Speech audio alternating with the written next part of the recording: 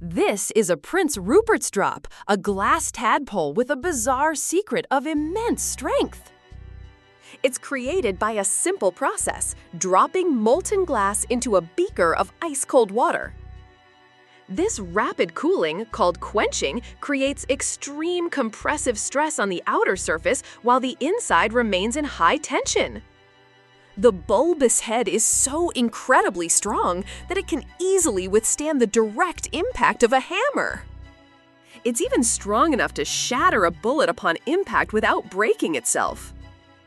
However, this incredible strength hides a single fatal flaw in its long, delicate tail.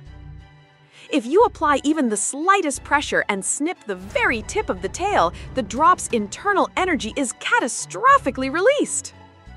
The entire structure instantly disintegrates into a fine powder in a chain reaction traveling over 4,000 miles per hour.